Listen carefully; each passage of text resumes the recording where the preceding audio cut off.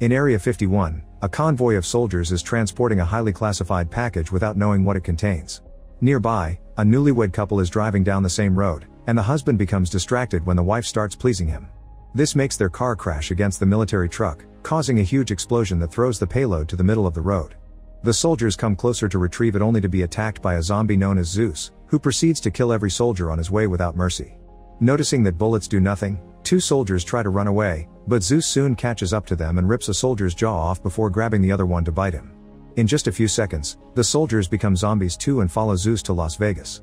That night, complete chaos and destruction take over Las Vegas as the zombie infection spreads, causing most of the locals and tourists to become zombies too. Soon mercenaries appear in the area to help kill the monsters, both as a job and revenge for losing their loved ones to these monsters' attack. Any person that has even a scratch or drop of blood is seen as infected and they get killed as well. The military also comes to try to deal with the situation, but the zombies go up in numbers incredibly fast and the horde becomes impossible to control. Eventually the whole city gets walled off from the rest of the world. A few years later, the government discusses the possibility of nuking the entire city of Las Vegas, but human rights groups protest against the idea. Former mercenary Scott is working at a diner when he's approached by billionaire casino owner Tanaka, who makes a big offer. There are $200 million under his Vegas hotel, so he wants Scott to gather a team to retrieve the money before the government bombs the city.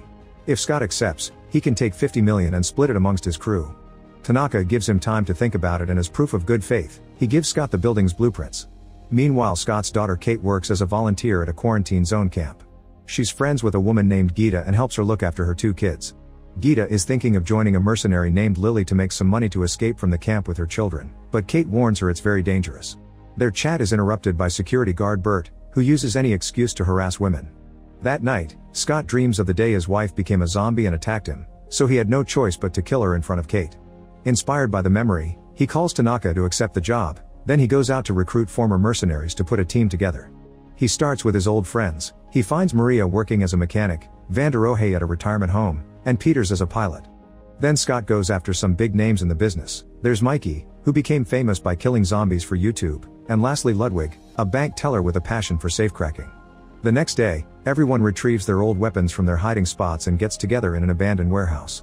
Mikey brings his friend Chambers, who like Ludwig never killed a zombie, and Scott has to teach them to go for the brains. Then Tanaka shows them a mock-up of his casino. They won't be able to fly in without getting arrested, but there's a helicopter on one of the towers for them to fly out. Tanaka's plan is simple. The team has 32 hours to enter the city, kill any zombies that may still be around, turn on the casino's generator, and reach the vault at the end of a corridor where it'll be surrounded by traps. Then Peters can fly them out of there. Tanaka also makes his head of security Martin go with them. The only issue left is finding a way inside, so Scott goes to see Kate, who isn't happy to see him after years of absence. At first she doesn't want to help, but she changes her mind when Scott promises to share the money with her. Meanwhile, Gita ignores Karen's warnings and asks Lily to take her on her next mission. In the morning, Vanderohe teaches Ludwig how to shoot a gun so he can defend himself. Soon Kate shows up with a refugee bus and takes them to the camp outside the city, where she reveals that Lily will be their guide into Las Vegas. On her way out, Kate finds Gita's kids alone and learns that Gita was lost during the mission, so she punches Lily for it. However, Lily reminds her that Gita knew the risks and that there's a chance she may still be alive. Desperate to find her friend, Kate decides to join the team, which Scott doesn't approve of. Before they leave, Lily claims they need one more person and chooses Bert to come with them. Then Lily guides them through a secret entrance in a container and the team finally makes it to Las Vegas, which has become a small post-apocalyptic land of its own. They barely get to take a few steps before they hear some noises and run to hide while watching a zombie tiger wander around. Once it's gone, the team comes out and suddenly Lily shoots Bert in the leg before tying him up. Lily knew Bert took advantage of women in the camp and brought him to be used as an offering for the zombies in the area, who will leave them alone if they play by the rules. The team hides again and watches how zombie queen Athena comes to sniff Bert before taking him away with the help of another zombie into the Olympus casino. Now the team can keep going, unaware that Zeus is watching from afar. Inside the Olympus, a huge zombie horde is eager to feed on Bert, but they step back when Zeus appears. After checking on Athena's belly, Zeus grabs Bert and bites his arm before throwing him at the horde. Then Zeus goes into another room where he's keeping Gita and two more women, throwing one of them against a wall. Back to the team, they go through a tunnel filled with rotting bodies. There also are a bunch of hibernating zombies, so Lily warns the others not to make loud noises or point their lights at their eyes. Scott leaves small lights on the ground to guide the way and the group carefully moves around the zombies, making sure not to touch them. Chambers makes Martin walk ahead of her because she doesn't trust him and he's so annoyed that he changes the position of a light on purpose. When Chambers follows that direction, she accidentally bumps into a zombie and wakes him up, so she quietly stabs his head to kill him. Unfortunately, this also wakes up 2 more zombies, so she quickly kills them too with the same knife. She lowers the last body slowly on the ground, not noticing an arm gets stuck on some trays. Chamber only takes 2 steps before the zombie's arm accidentally pushes the trays, making enough noise to wake everyone up. As Chamber opens fire and stabs any zombie that gets too close, the creatures in the other room also wake up and the rest of the team has to start shooting too. While everyone is busy, Martin locks the door to keep Chambers behind it with the zombies. A desperate Chambers jumps through the window to reunite with the team, but the zombies follow her and quickly overpower her. Mikey tries to shoot a few off, but there are too many of them and they begin eating her. With no other choice, Mikey shoots the gas tank she's carrying to end her pain and blow up all the zombies. The team manages to escape the tunnel safely and finally reach the casino, where they find a couple of zombies that they quickly kill. They're shocked to discover another set of blueprints on a table, meaning Tanaka made other teams come in and die for his money, but Martin denies knowing anything about it. The group splits up with Martin and Lily going to do a perimeter check, Peters and Maria going to find the helicopter, Van der Rohe and Mikey escorting Ludwig to the vault, and Scott and Kate going to the generator. While working on bringing back the power, Scott and Kate finally reconcile after years of being apart. Once the generator is working, Ludwig's group takes the elevator to the underground floor, where more zombies are waiting. As the others open fire, Ludwig is attacked by a zombie and proudly makes his first kill. Once all their enemies are down, the trio discovers that the bodies of the previous team are still there and they failed to go through the traps protecting the vault. On the roof, Peters manages to activate the helicopter, only for it to suddenly break down and expel lots of black smoke. Thankfully, Peters is also a mechanic, and after putting the smoke out, she begins working on fixing it. Meanwhile, outside, Martin and Lily encounter Athena and her zombie guard. As soon as Athena tries coming after them, Martin shoots a rope to capture her and then opens fire on the other guy. The zombie runs fast and dodges all the bullets before attacking Martin directly to the point of overpowering him, so Lily has to save Martin by shooting the zombie.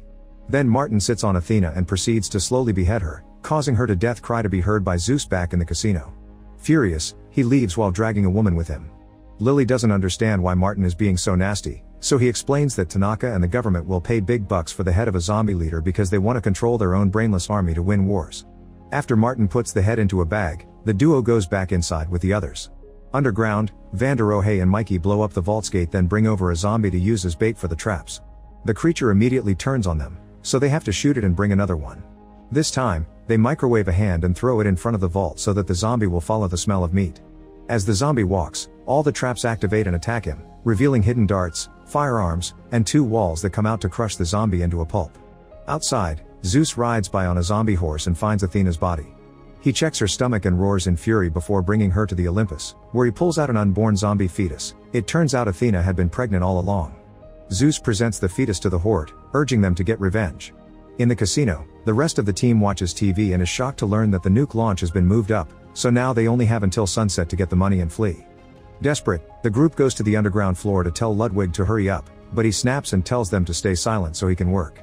The vault has a complicated system of 4 locks, so Ludwig has to hear every little movement going inside that door. While he works, Kate checks on the emergency exit and pretends to lock it, but actually she uses a zombie hand to leave it slightly open.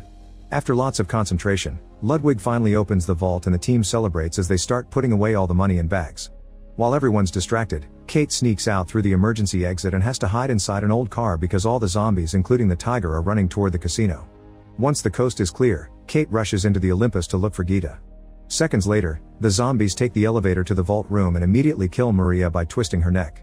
Scott begins fighting the zombies, using both guns and a knife to kill them as they come.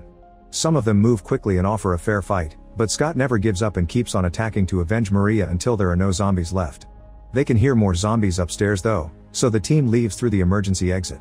Ludwig and Van der Rohe go back to the vault to grab the money, and at that moment more zombies arrive by breaking through the elevator's ceiling, so the duo has to open fire. The normal zombies begin going down, but soon Zeus arrives wearing a helmet that protects him from the bullets. Van der Rohe decides to fight Zeus hand to hand, however he's quickly overpowered and thrown around like a sack of potatoes. When Zeus is about to bite Van der Rohe, Ludwig hits the zombie from behind and then pushes Van der Rohe into the vault, closing it right before Zeus kills him. Meanwhile, Martin goes out first and closes the haystack behind him, leaving the team behind. He reveals Tanaka never wanted the money and that Athena's head has always been the main objective because it's worth 10 times the money from the vault. The zombies begin approaching them, so while Scott and Mikey shoot every creature in sight, Lily uses an electric saw on the wall to create an alternate exit. Outside, Martin opens his bag and discovers he doesn't have the head because Lily exchanged it for a money counting machine. Suddenly he's found by the tiger, who throws him around for a while before eating his head. Back to the team, Lily finishes the hole and they get to leave the vault room, making it to the game area that is currently filled with zombies. Scott, Mikey, and Lily go inside and begin shooting like crazy, killing zombies all over the room while trying to move toward the other elevator. When Scott runs out of bullets, he uses some tables to defend himself while he reloads. Some zombies manage to come closer, but Scott is strong enough to fight them off before keeping on shooting. As Scott runs on the tables to gain speed, a pair of zombies jumps on Mikey and brings him down to bite him. Mikey shoots them both but also accepts he has no future, so he gives Scott and Lily time to reach the elevator before activating a grenade to bring all the zombies down with him. When Zeus comes to this floor too, he grieves for the loss of his people. Soon Scott and Lily make it to the roof, but Peters is still having trouble making the chopper work. Suddenly Zeus shows up as well, and while Scott opens fire, Lily takes out Athena's still living head and threatens to shoot it. This keeps Zeus back, so Lily tells Scott to leave with Peters. Once Scott is aboard, the chopper finally takes off and Lily watches it, so Zeus uses her distraction to throw a metal rod and impale her on the wall. As revenge, Lily throws Athena's head to the ground, where it becomes pulp on impact. In the meantime, Kate searches the Olympus building, unaware that Zombie Bert has hurt her. Eventually she finds Gita and another refugee, and the three of them try to leave together. At the same time, Peters drops Scott on the roof of the Olympus and he begins looking for his daughter. Suddenly the women are found by Bert, who quickly kills the refugee to feed on her. Kate begins shooting him, and the noise tells Scott their position. After some struggle, Kate manages to shoot Bert in the head, only to discover that Zeus and his horde are back. The zombies begin chasing the women, who find themselves cornered in a corridor. Bullet by bullet, Kate manages to shoot them all down except for Zeus, whose helmet still protects him. When Kate tries to shoot his body, she discovers she's out of bullets. Zeus begins running toward her, but at that moment Scott arrives and shoots a grenade, making the corridor explode. Afterward Scott, Kate, and Gita take the stairs to the roof, where they're picked up by Peters. As the chopper takes off, Zeus shows up and makes a huge jump to come aboard as well. Peters makes the helicopter suddenly turn to try to throw Zeus out, but he holds onto the edge and attacks again. At the same time Scott opens fire. A fight ensues, and in the struggle, a bullet accidentally hits Peters. She loses control of the helicopter and almost hits the wall, but she recovers just in time to make the chopper fly out of the city, right before the nuke is finally dropped. In just a second, the legendary city of Las Vegas explodes into oblivion. Zeus continues to fight Scott and breaks his arm, making him drop the gun. Kate finds a fire extinguisher and hits Zeus with it, but he quickly recovers and jumps on Scott again to bite him on the shoulder. This gives Scott time to retrieve his gun and finally shoot Zeus in the head. At that moment the shockwave from the nuke catches up to them and causes the helicopter to crash on the ground, killing both Peters and Gita. Kate survives and finds Scott, who reveals he managed to steal enough money to save Gita's kids from the camp. Crying her heart out, Kate says goodbye to her father and shoots him right before he becomes a zombie. Then she has a breakdown while another helicopter arrives to save her. In the ruins of Las Vegas, Van der Rohe emerges from the vault with lots of money. After wandering for a while, he finds a car and drives to an airport, where he rents a private plane. Soon he's enjoying his new fancy life with gourmet food and expensive alcohol, so he asks the stewardesses to toast with him. Suddenly he starts to feel dizzy and goes to the bathroom, where he discovers a bite mark on his arm while the pilot announces they've arrived in Mexico City. Make sure to subscribe and turn on notifications so you can watch more videos like this. Thanks for watching.